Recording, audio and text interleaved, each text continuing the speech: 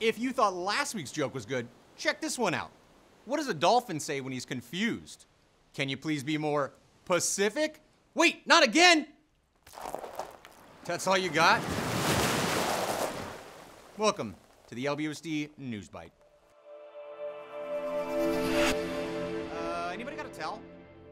Calling all 8th grade students and families, join us this Saturday, November 13th from 9 to 12 at Cabrillo for the LBUSD High School Choice Fair.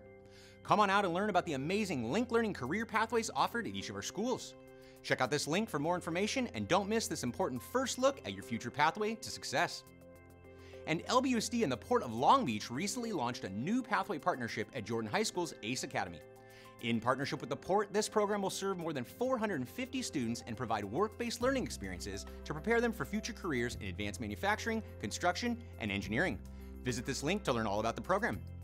And more than 100 middle and high school students participated in the annual National Oceanic and Atmospheric Administration Art Contest held recently at the Aquarium of the Pacific.